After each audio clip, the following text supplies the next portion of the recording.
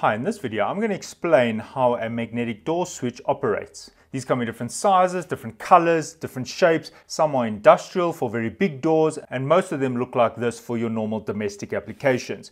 Right, so how do these work? Right, so I'm just going to open the magnetic switch to show you what's inside. And there you can see I've got two terminals and a glass tube. Now, having a look at that glass tube, you should be able to see two very small contacts or plates. Now, how those plates work is they're activated by a magnet. And if I show you my multimeter, it's saying 0, and here are my multimeter leads. And if I short them out together, that sound is a buzzer telling me there's continuity or a short circuit. And also note on the screen it says 0. So that tells me it's a short circuit.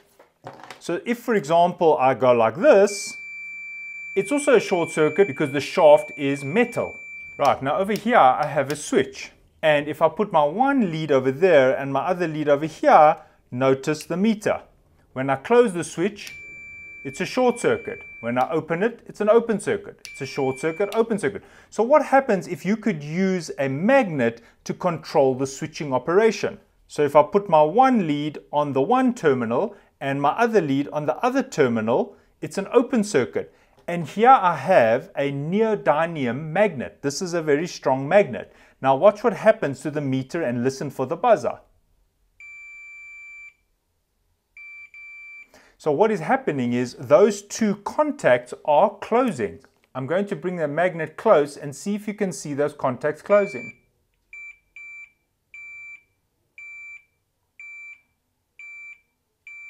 If you have a look, you can see the two contacts coming close together.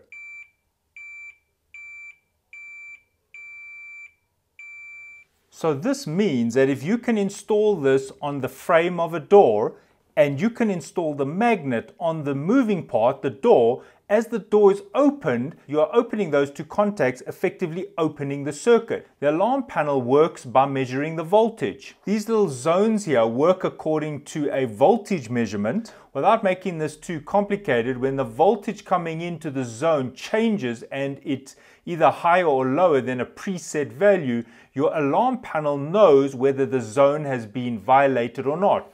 So, for example, in the normal condition, the door would be closed.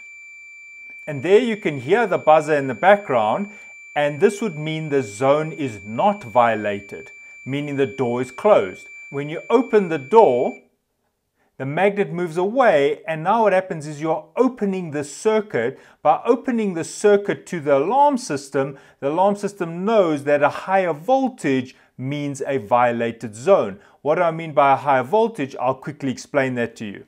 Right, so if you have a look here, you can see there's the zone. It's connected via this wire to this magnetic switch. Now, if I measure the voltage across the terminals, look at the voltage. It's 0 volts because the magnet is in place. But if I remove the magnet, watch what happens to the meter. You can see it's gone to almost 5 volts, 4.8 volts. So you can see that when I close the contact, it's a dead short, and that is why the voltage reduces. But do you see there's a resistor in series there? Now that resistor maintains a volt drop when the circuit is closed. So if I close this now and I measure between the white and the blue wires, so there's the white wire and there's the blue wire, you should see on my meter almost 2 volts, 1.99 volts. And if I go to the alarm panel, you should see also 1.99 volts. There you can see 1.99 volts. And when I open the sensor, look at that, it goes to 4.82 volts because now it's an open circuit. So this is one of the reasons why they have a series connected resistor, because it assists the alarm panel in making a measurement to determine whether the circuit is open circuited or closed circuited. Right, so there you see how a magnetic door switch works, and it's quite similar to a relay. If you know how a relay works, it's just that instead of activating the relay with a voltage, we are activating the relays with a magnet. Okay, thanks for watching and cheers.